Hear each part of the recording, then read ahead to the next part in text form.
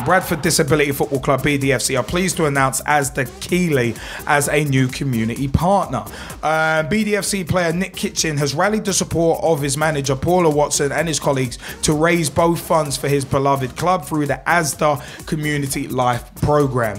A weekend of events to celebrate begin raising awareness and funds started on Saturday, 15th at Valley Parade, as Nick and Paula will join other BDFC players as match sponsors.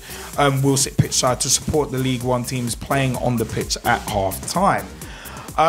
Former Bantam striker Ian Ormondroyd, chairman of the Bradford Disability Football Club and community officer for Bradford City, said the Gillingham game couldn't be better timing to announce the news, as it is the first day of Level Playing Fields Weeks of Action campaign, a charity devoted to campaigning and supporting disabled football fans.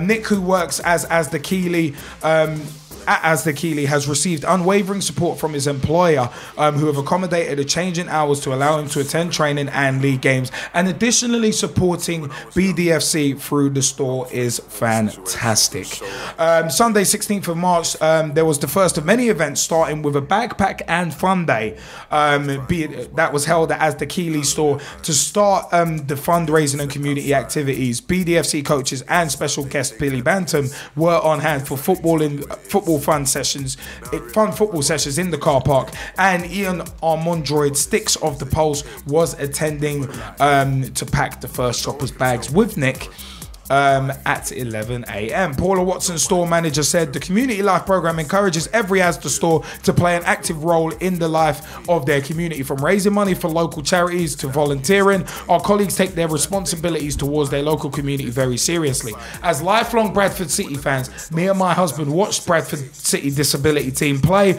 and was thrilled by seeing how much it meant to Nick and our fellow City fans to play at Valley Parade. We could see what a positive impact the club can have on people's lives. Nick and I told the store team about what I saw on Saturday and asked my store team to help. From then on, my store team have worked alongside BDFC to build a plan to help raise money and grow awareness of this truly great cause in our community. I encourage you all not just think of your ASDA store as a supermarket, but a centre for your community. Come on, City.